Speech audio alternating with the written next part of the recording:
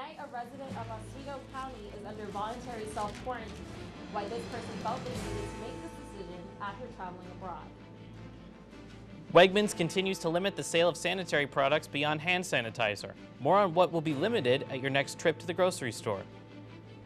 And at least 48 colleges across the country cancel face-to-face classes as the coronavirus continues to escalate. More information on how this will affect students in Oswego County. WTOP 10 Nightly News starts.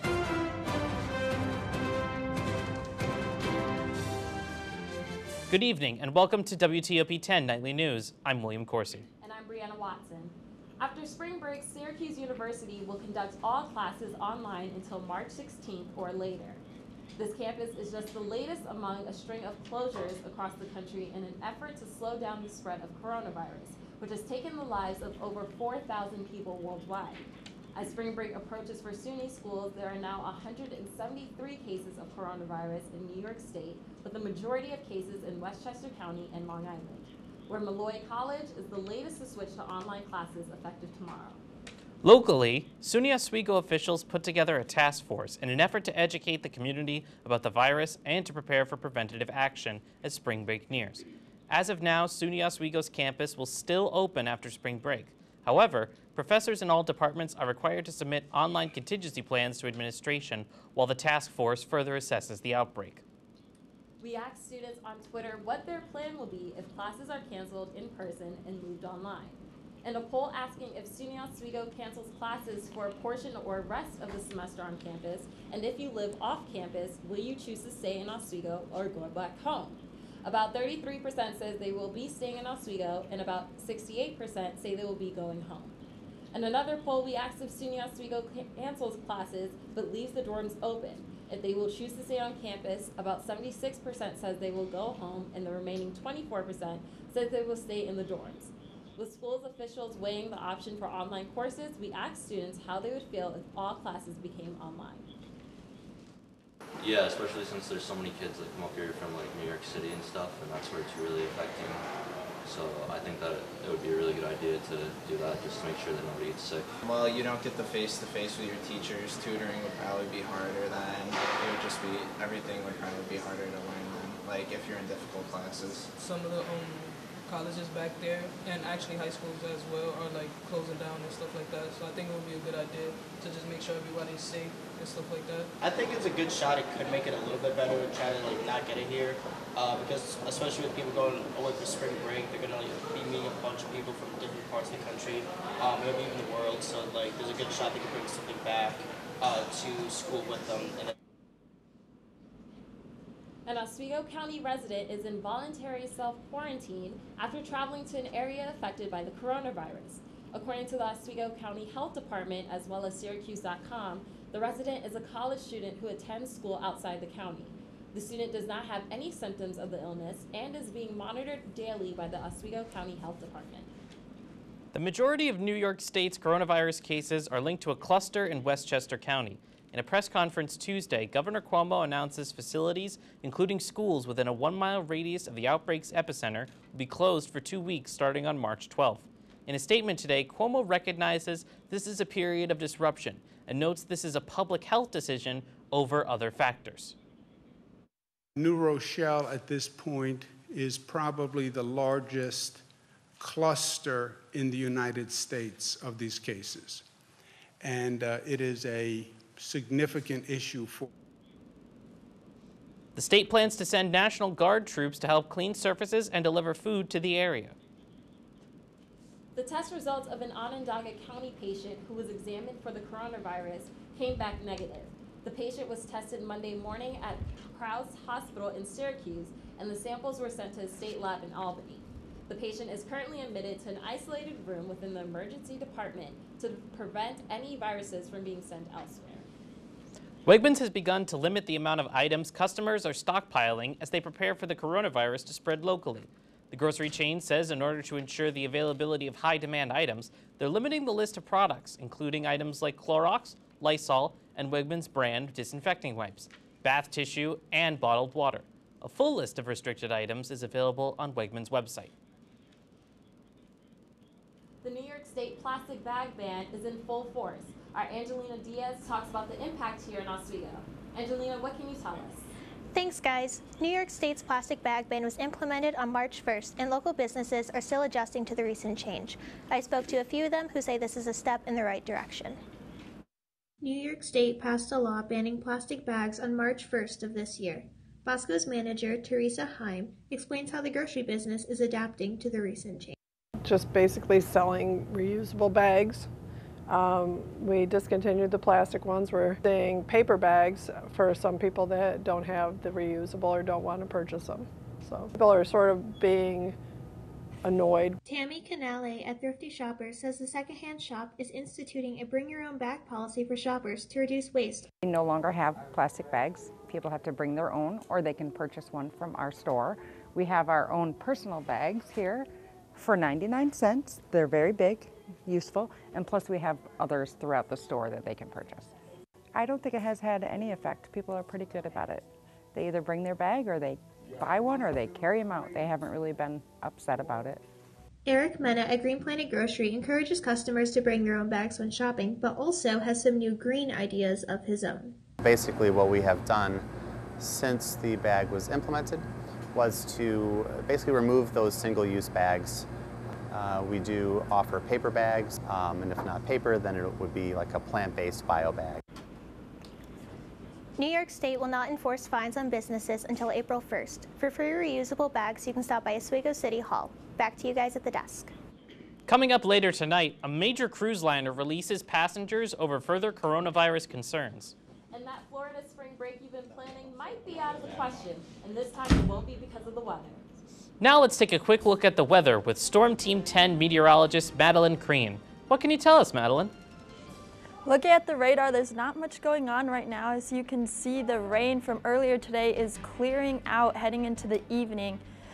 What caused all this rain? There was a cold front moving in, affecting much of the East Coast across the nation. As we look at temperatures right now, right around average for now. However, yesterday we were well above average with temperatures in Oswego specifically 18 degrees different than it is currently. More for the weather later after this break.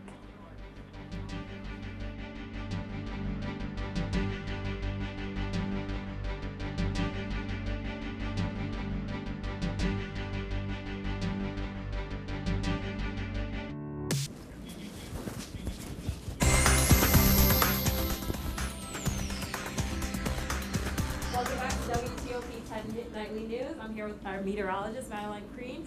So, Madeline, tell us, we've been experiencing some lovely spring weather. Yes, we have. We've gotten a little sneak peek with spring. Over the past week, we had some warm temperatures, and we're looking at continuing warm trend going into spring. And it's been a mild winter, too, so we got lucky this year.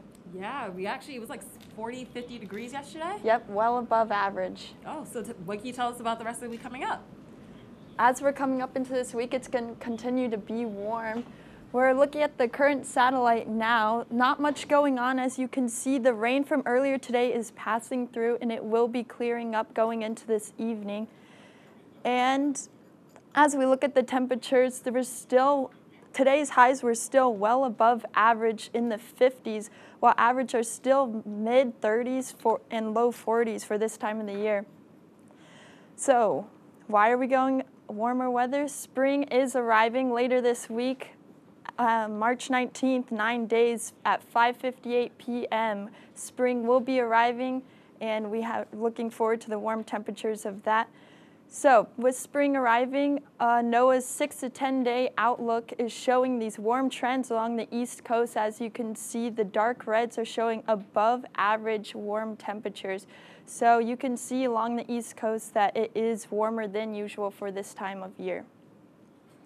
Looking at our future cast today, not much going on. There's some clouds showing in the area. Temperatures average for now. It is going to be cooling off tomorrow as you head into your morning commute. Not much going on, no need for umbrella. It's going to be clear skies. However, later in the day around noon, the clouds will be rolling in. Temperatures continue to stay cool in the area, 30s on average. As we head into the evening, heading home from work, temperatures continue to stay cool. Clouds will continue to stay in the area. However, overnight, as you are sleeping, the clouds will clear out. Temperatures still in the lows. Going into Thursday morning, the clouds will continue to stay away for the most part. No need to worry about rain. Clear skies will continue throughout the day. As you head into the noontime, temperatures are going to increase again, and then heading later, we're going to see above average temperatures again, with temperatures mostly in the 40s, some in the 50s throughout the area, which is well above for this time of season. So, with spring rolling around, you could go ahead and get to your car wash. Wednesday is a good time with the clear skies. Thursday, do be aware that it's going to rain Friday. So if you are going to get your car washed from all that snow and the heavy winter, do it on Wednesday, Thursday, Friday. It is going to rain, so that'll be up to you. Looking at our 7-day forecast, still cool temperatures. Right now in the week, it's going to continue to warm up. We're looking at some rain Friday. As we head into the weekend, it'll cool off again. Clear skies continuing into next week. That's all for now. More weather will continue, or more news will continue after the break.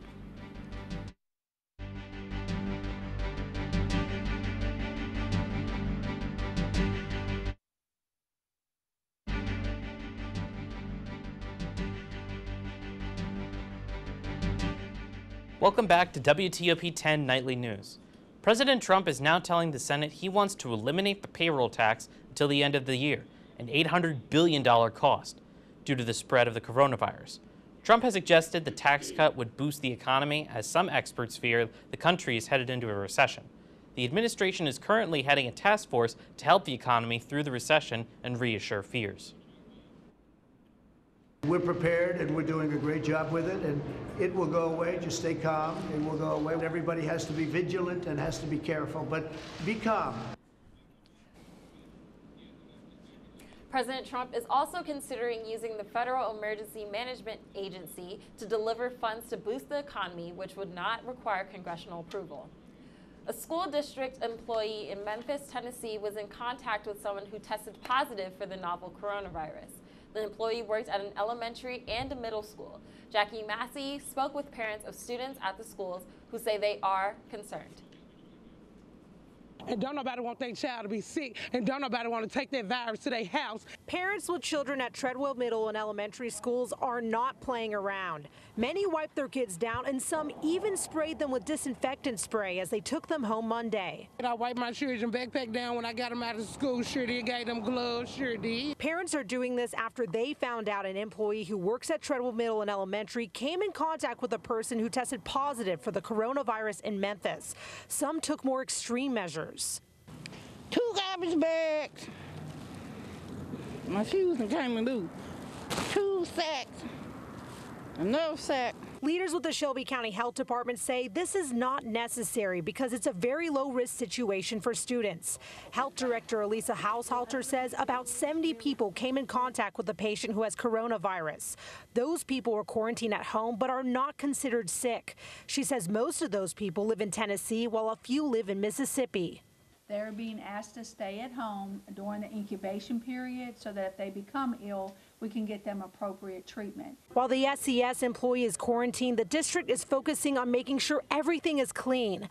Still, family members tell me they don't want their kids in school. It's messed up. The flu killing more folks than that is, so what's up? We're going to die anyway.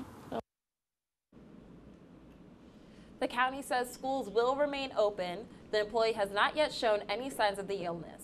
They will be quarantined for 14 days to see if they develop any symptoms. Florida Governor Ron DeSantis declared a state of emergency to help control the spread of the virus. Tourism officials worry about the impact this could have on Florida's finances, with tourism bringing in $18 billion to Miami in 2018. But not all potential visitors are deterred by the threat of the coronavirus. President Trump says the government will help the cruise and airline industries as the coronavirus keeps travelers and profits away. This as the majority of passengers are still waiting to be let off the quarantine Grand Princess ship docked in Oakland, California following a coronavirus outbreak. I wish to personally thank you for your patience, understanding, and cooperation. We are going to start the next round of disembarkation at 8 a.m. Passengers on the Grand Princess cruise ship eagerly awaiting their turn to get off the ship and away from their cabins that have become their homes for the last several days. We're all in our rooms still or out on our balconies. We have plenty of fresh air. And when we leave the ship, we all be wearing masks. So I think we're pretty safe we're getting to where we're going to be going. The first group of passengers disembarked Monday, including those needing medical attention, some from California as well as Canadian residents. They were ushered either to the hospital, a military base, or back to Canada. The remaining U.S. residents who are not from California will head to quarantine sites in Texas and Georgia. I believe from what we're understanding that once we step foot on the base, that we will be quarantined for 14 days. International travelers will make their way home on chartered flights. My parents are nervous just because of their age and because of my mother's asthma, but we feel very healthy and we're just praying that we weren't exposed. In Oakland, California, I'm Nadia Romero reporting. According to USA Today, 2 passengers on the ship have filed a lawsuit against Princess Cruises for negligence and not taking all necessary precautions to keep its passengers and crew safe, following the spread of the coronavirus on the company's Diamond Princess cruise ship last month. President Xi Jinping of China has now visited the city of Wuhan, which is the center of the coronavirus outbreak, for epidemic prevention and control work. Wuhan and its province, Hubei, has since been on lockdown in order to prevent further spread of the virus. This is Jinping's first trip since the outbreak began and has declared that the situation has been stabilized. The Champions League clash between FC Barcelona and Napoli will be taking place on March 18th with no live audience. After a debate between the Health Department, the Secretary of Sports, and FC Barcelona's CEO, Oscar Grau, it was decided the match would take place in an empty stadium to help combat the spread of the coronavirus, after 29 new cases were confirmed in Catalonia this past Sunday. Coming up in sports, Patrick Machado. Can you give us a quick little preview? Thanks, guys. 2 track and field athletes are off to nationals, and the coronavirus continues to impact sports across the country. Your full sports report on WTOP 10 Nightly News after the break.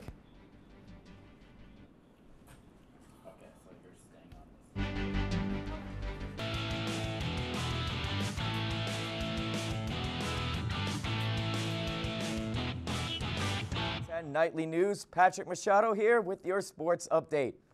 The men's lacrosse team suffered a 15-5 defeat at the hands of Clarkson. The Golden Knights held the Lakers to just 1 shot on goal in the first half while scoring 8 unanswered goals before the break. The Lakers showed flashes in the third quarter, scoring a man-up goal, but it wouldn't be enough to overcome the lack of first-half scoring. Both teams now sit at 3-1. Oswego returns home to face St. John Fisher on Saturday. Seniors Sarah Jensen and Katarina Burke are heading to the 2020 Division III Track and Field National Championships. Both seniors are coming off record-setting seasons in the jumps category. This will be Burke's first trip to nationals and ranks 16th with her mark of 1.86 meters. Jensen returns to her second national championship and ranks 6th in her category with a mark of 5.8 meters. The meet begins Friday in North Carolina. The Buffalo Bills have exercised their option on offensive lineman Spencer Long, as well as re-signing cornerback Levi Wallace and wide receiver Robert Foster. Foster and Wallace are both exclusive free rights agents and were able to be signed at the league's minimum salary. The Bills are still looking to lock up tight end Jason Kroom, also an ERFA, but have yet to agree on a salary amount. The NFL's unrestricted free agency period starts on March 16th. Santa Clara County has banned large gatherings in response to the first corona death recorded in its borders. The ban caps public gatherings to less than 1,000 people, which includes the NHL's San Jose Sharks, the MLS's San Jose Earthquakes, and the NCAA women's basketball tournament hosted by Stanford University. The NHL is discussing alternative options, which include finding a neutral site outside the affected area, game postponement, or playing at SAP Center without fans in attendance. Now to the hardwood with an NCAA berth is up for grabs. Storm Murphy on the break and finds Chavez Goodwin with the slam in the middle to make it 7-11. ETSU still leads. Terriers down by 7, second half. Murphy finds Nathan Hoover with the open 3 to cut it down to 4. But the lead is back to 6, and here is Murphy again. Stop, a little bit of a pivot, and finds Goodwin again all alone for another slam. And now here is Goodwin again with another slam, excuse me. And the Terriers need a desperate points here as Trey Holloway fires a fadeaway 2 points. And now the Terriers need a stop with time running out. Patrick Good down to Joe Hurley, who's left in front with an open free.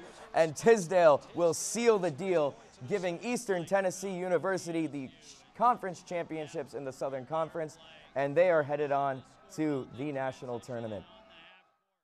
Patrick, so who is Syracuse going to be playing next? Well, UNC beat Virginia Tech in the first round of the ACC tournament tonight, 78-56, so they will play the Syracuse Orange tomorrow at 9 p.m.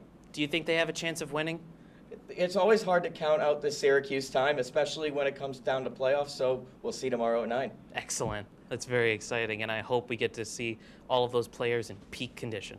Well, enough about sports, you guys. Now, Madeline, tell us about the weather. What should we expect? We're looking at warm temperatures as we head into the week. Some rain on Friday. Other than that, it's looking nice, and we're getting a little sneak peek to spring coming up. Wow, so we actually might have spring, not crazy snow. No Yes. Okay. The groundhog may have been correct this year. Well, thank you so much, Madeline. That's our report for tonight. Be sure to stay tuned for Nerd Herd. Thank you so much for watching. Have a great night, everyone.